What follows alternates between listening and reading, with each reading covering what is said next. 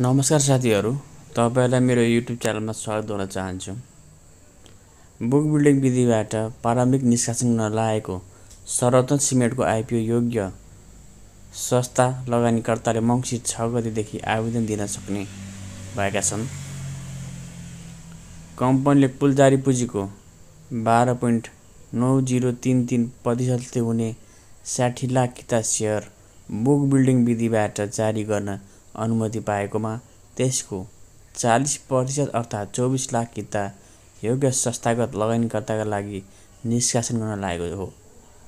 नेपाल धितोपत्र बोर्डले कम्पनीको सेयरको आधार मूल्य 501 रुपैयाँ तय गरेर योग्य संस्थागत लगानीकर्तालाई आइपिओ निष्कासन गर्न अनुमति दिएको थियो।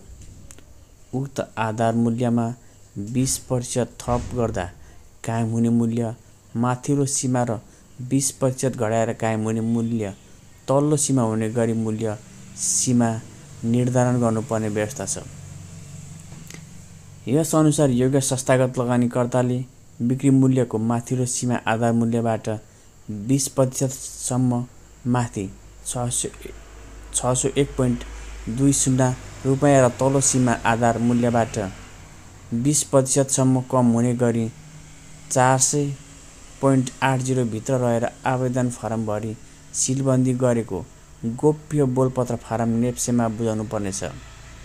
निष्कासित सेयर मूल्य रूपमा बिक्री भए कायम हुने मूल्य कट अफ मूल्य निर्धारण गरी कट अफ मूल्य र सोभन्दा माथिल्लो मूल्यमा कबुल गर्ने सबै आवेदनकर्तालाई माग बमोजिमको धितोपत्रबाट बाँडफाँड हुनेछ।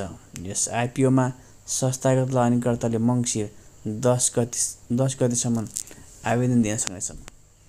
संस्थागत लगानीकर्ता मार्फत यसरी निर्धारण भएको कट अफ प्राइजमा 10% छुट दिई कम्पनीले बाँकी 60% सेयर सर्वसाधारणलाई धितोपत्र निष्कासन गर्नेछ।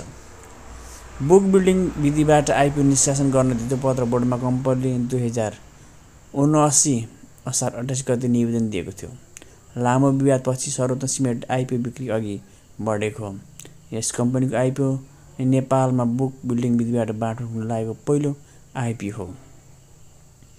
कम्पनीले पहिले 626.25 रुपैयाँ आधार मूल्य तय गरी माथिल्लो सीमा 751.5 रुपैयाँ र तल्लो सीमा 501 रुपैयाँ कायम गरी संस्थागत लगानीकर्तालाई आइपिओ जारी गर्न लागेको थियो।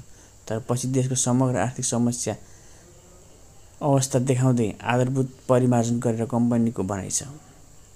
आर्थिक वर्ष 2079-80 को असारसम्मको वित्तीय विवरण अनुसार कम्पनीको प्रत्यक्ष आम्दानी 5 रुपैयाँ 13 रुपैयाँ रहेको छ भने नेटवर्थ 185 रुपैयाँ 19 पैसा रहेको छ।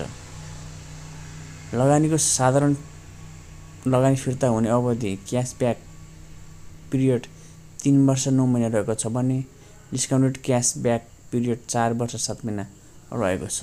धन्यवाद। सेयर बजार जोखिमको क्षेत्र हो, कृपया अध्ययन गरेर लगानी गर्नुहोला।